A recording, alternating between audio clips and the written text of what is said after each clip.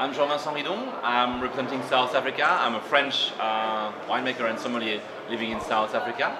And it's my first time in Belgrade, first time in Serbia. And my main goal is to explore the local and indigenous cultivars, not only focusing on these international blends or Chardonnay, also Sauvignon Blanc's been in for a long time, but trying to see what's deeply rooted to Serbia.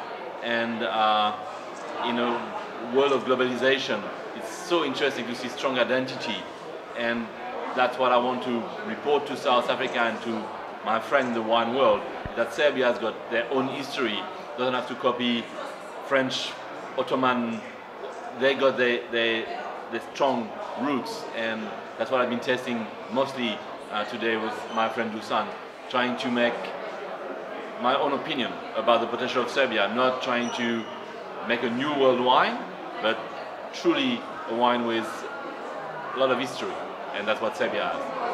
So I've been receiving a glass of Imperator. It's a local blend, something seems to be very rare. I'm happily surprised by the black currant, the cassis you can have on the nose. It's extremely fresh and not at all kind of international standard. So the Imperator is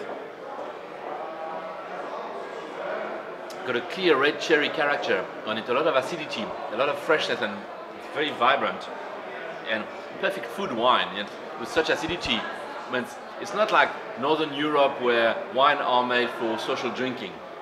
I'm expecting from anything from Southern Europe, wine which is made for food. Higher acidity to cut through the fat, to go from long stews that's been cooked for a long time and get cuisine with more complexity. And that's a wine that will, this one can handle a lot of different dishes.